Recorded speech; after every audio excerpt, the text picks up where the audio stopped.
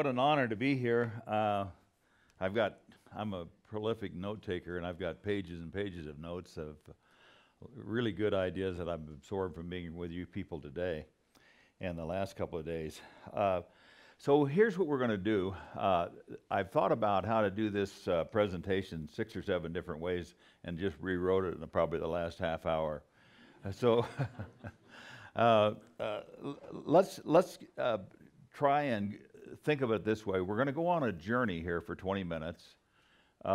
We've got to set up the journey with a hypothesis, or what is the really nucleus of the big idea, and then we'll laminate to that, say, 3 or 4 stories of how that big idea was applied and was turned into reality, but in various different circumstances. So let's jump into setting the stage with something that happened in my lifetime. I guess I'm a serial entrepreneur, but if there's anything that would depict who I am, it's that I've been an incredibly lucky person. And the common denominator of all that luck is everywhere along the way where we built companies, started companies, or achieved whatever success there was no me, it was always a we. And secondly, in every case, there was a mentor moved into my life and had a profound effect on me, and left me with mentoring for that moment in time, but also something that I would go back and draw on in a cumulative or geometric way to the next situation and apply that again. So the jumping in place and the 3 or 4 stories that I want to talk to you about: positive psychology. I want to talk about what it means, the origin of it, as fast as I can, and how I became acquainted with it, and how the impact of positive psychology and strength-based decision-making, really strength-based leadership, then has been applied in a serial way to many companies that I've started or worked with, or situations or boards, not-for-profit, for-profit, etc. So the intersection was that when I was 4 days into being a freshman in college, a guy in a rumpled suit came up and tugged on my shoulder and said, "My name is Don Clifton, and I'm looking for an assistant or somebody who could work for me." And I worked for him for 4.5 years in the University of Nebraska, but Don Clifton was starting to build something that would eventually be known as StrengthsFinders. But his idea is that there is no greater fulcrum for making decisions, building people, than to focus on their strength. And so, as the father of positive psychology, which wasn't there, he was inventing this, he had interviewed over 1 million people or situations to determine what characteristics people have, and he eventually evolved this into 34 talents, and I'll talk about what they are. And he had done this starting in the 50s and 60s, and in the middle 60s he left the university, commercialized this into something called Selection Research Inc., which was to identify talent, build teams, and use positive psychology or strength-based methodology to really develop and fast-track and identify who's going to be successful. So I started out as a bag carrier. We had insanely odd and strange laboratory things we did, but eventually it turned into the creation of a book called StrengthsFinders. I have 3 or 4 copies, and I'm going to hand them out at the end of, but it's culminated. He started this research project, strength-based assessment of people, studying only about wellness.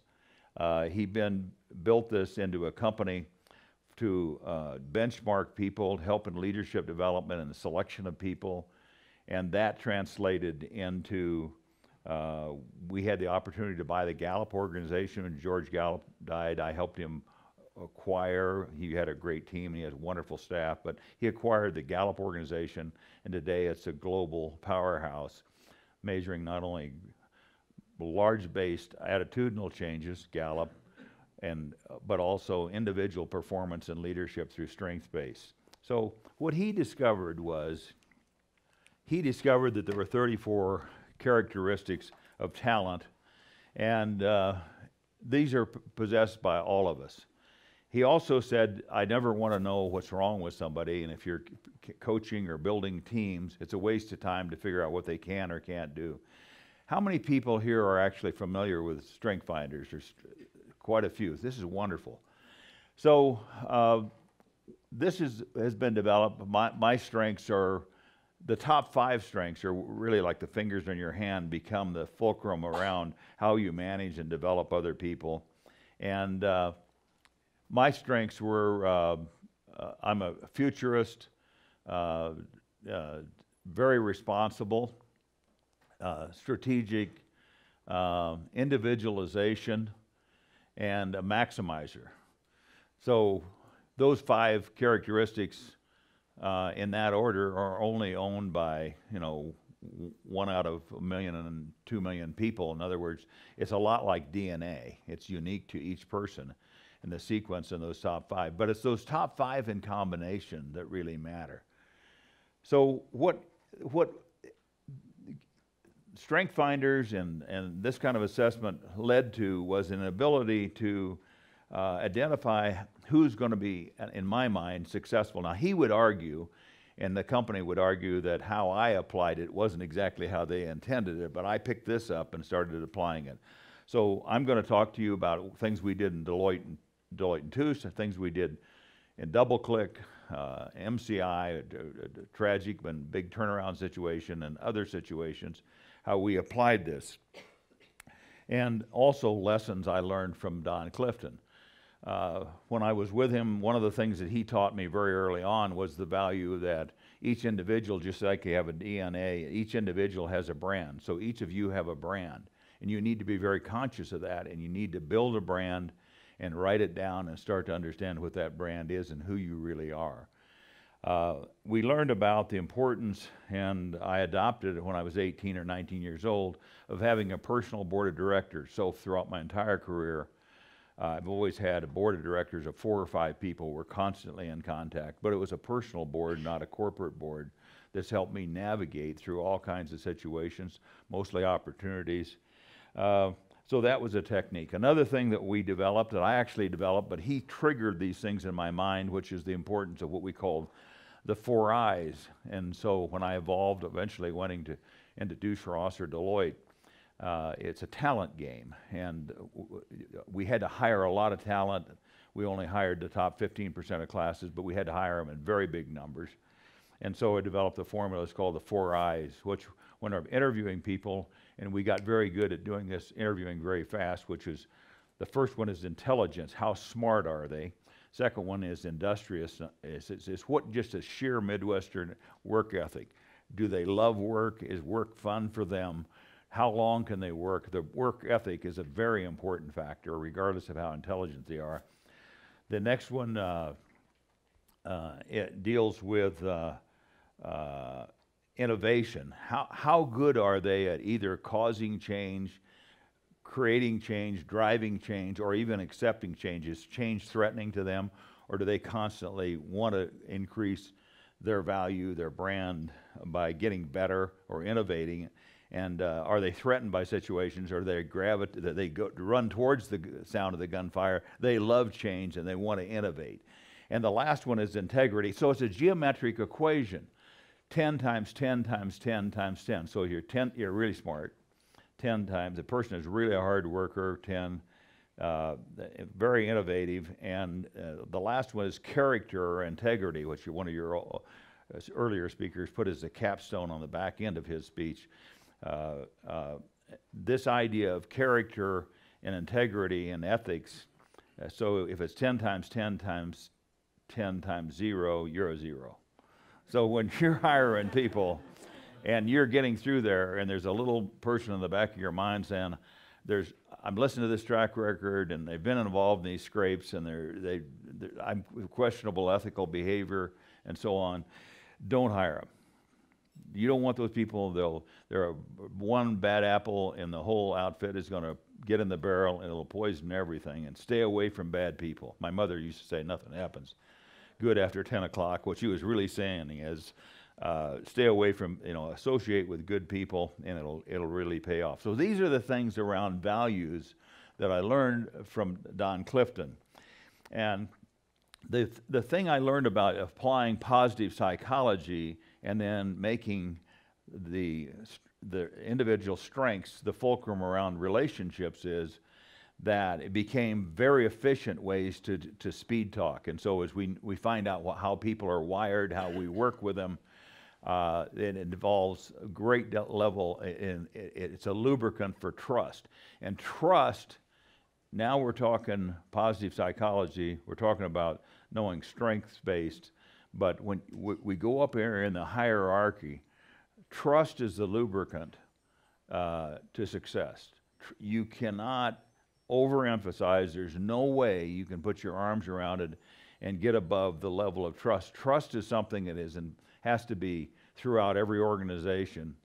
And the reason trust is important is because it allows you to, it's the great equalizer. So the CEO, as the CEO, can talk to the receptionist, you can talk to a customer, and you start to understand the importance of trust.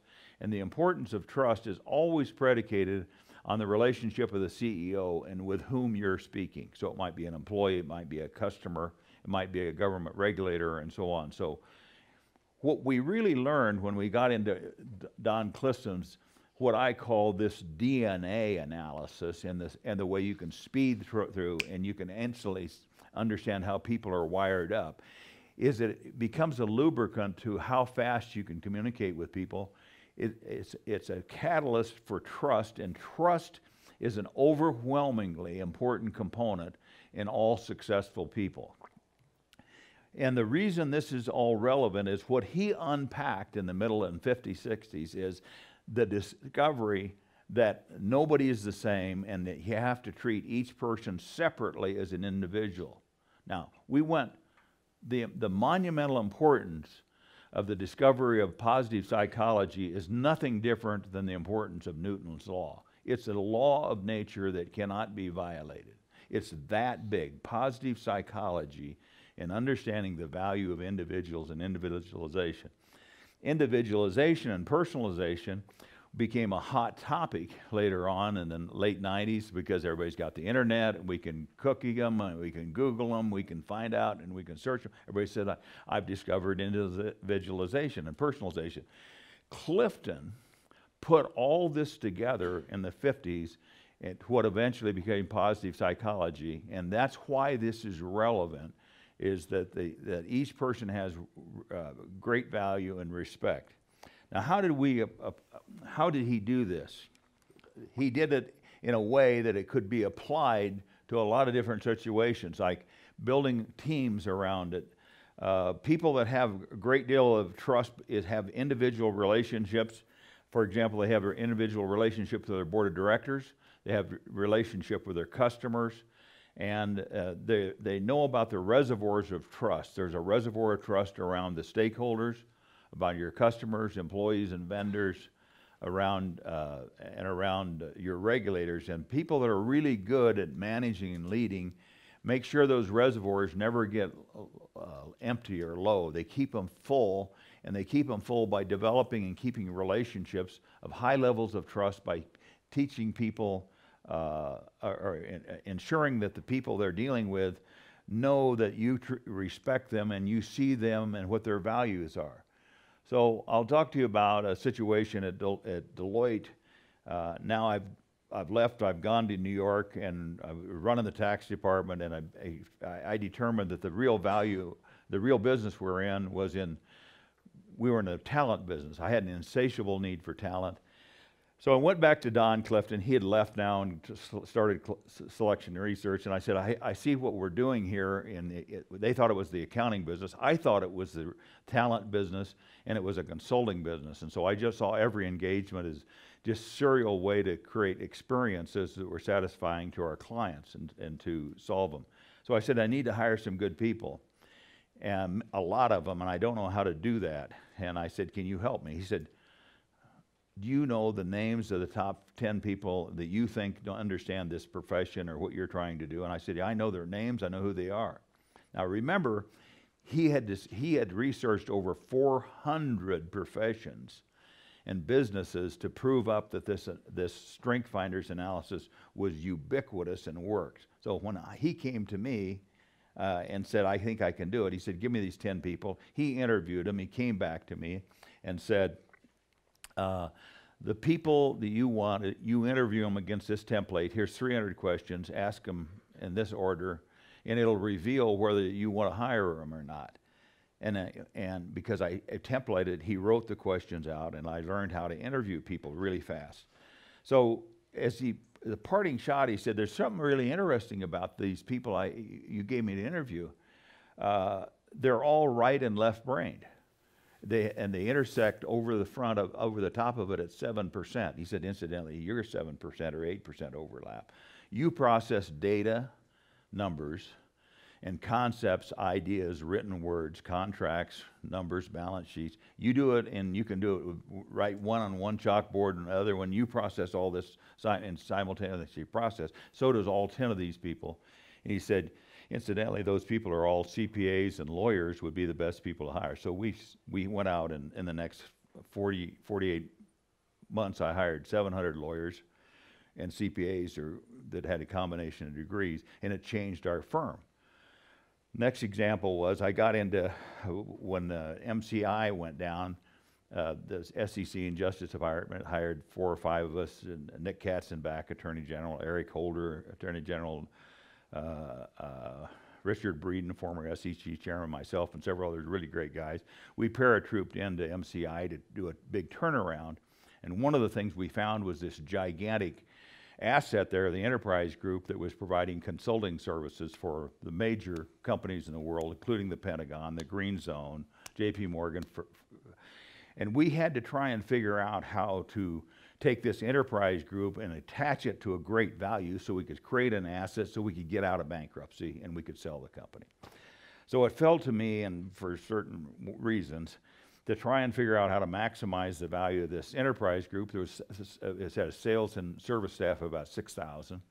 So I brought in the Gallup organization, and they went through the whole thing from stem to stern, used StrengthsFinders, restacked all the people, did the benchmarking, says the guy you got in sales should be leading the whole thing, and the person that's leading it should be over here in marketing, and we reorganized the thing in weeks.